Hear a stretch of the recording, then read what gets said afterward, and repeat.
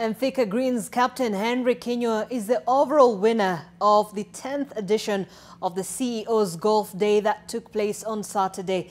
A total of 200 golfers converged at the Thika Greens, with the club captain Kinyua bagging a total of 44 points to emerge victorious. In the ladies category, Jacqueline Sirai was crowned the winner after she accumulated a total of 38 points to secure the victory. The 10th edition of the tournament was organized by Corporate Masters, with a majority of the players being club captains.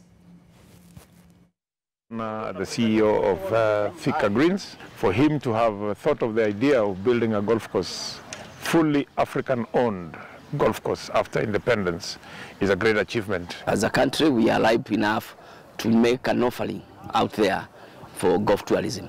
Is a market offering, or is a product that can generate a lot of income for this country.